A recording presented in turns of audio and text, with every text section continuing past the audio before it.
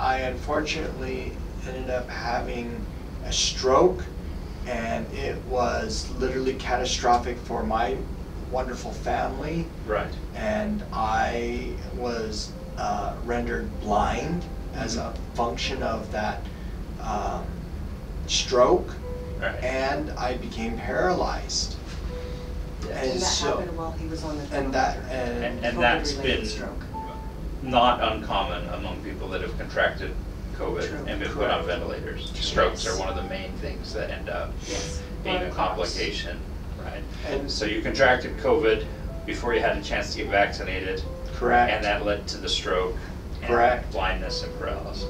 Yes, and it was horrific for my family and my wife and my children, and we all wish that that didn't happen, but we're so grateful for all the people that have tried to help us, help our family and our community, and we're so grateful, enormously grateful for the opportunity that science and doctors and healthcare professionals are there to help people that we love, Right. people that we care about so much, to be there.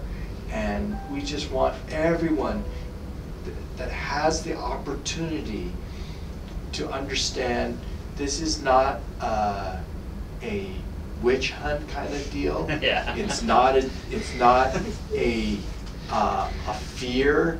It is, please help your family. Right. Please help the ones you love, because I love my family so Right. very much, and I would never want anyone to get sick or end up having the outcome of the stroke that I had. Right.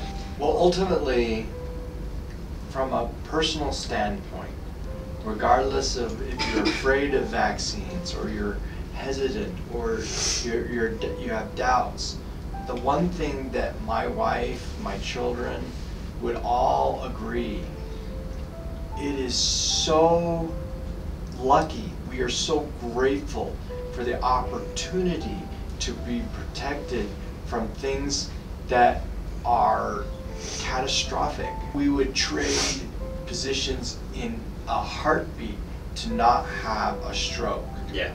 to not have disabilities, to be blind, which is one of my disabilities now, is I can't see, I'm blind. I have cortical blindness.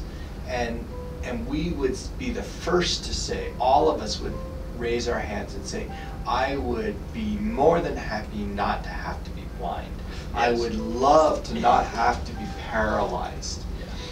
Yeah.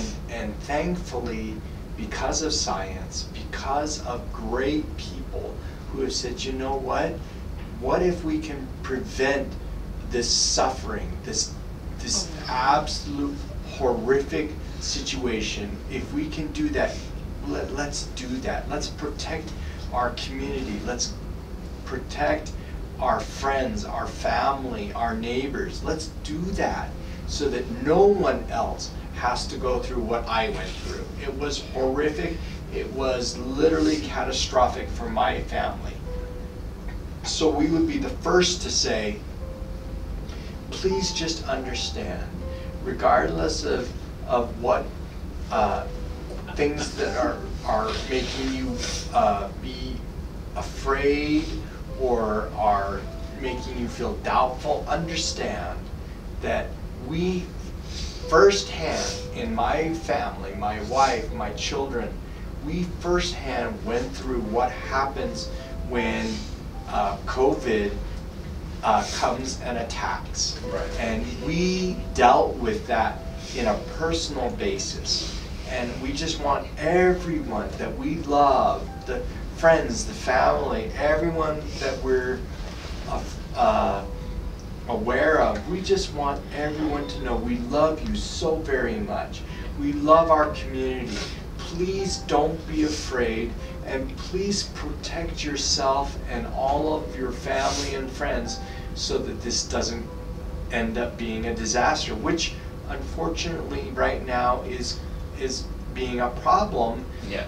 Because around the nation, around the world, Yeah. People are not being protected, and instead they're dealing with just horrific, terrible consequences. And we want everyone to know we will be the first to stand in line to say, if I can help you not get sick, we will stand by you, with you, to let you know it's safe, it's effective, and please just take an opportunity to protect your family.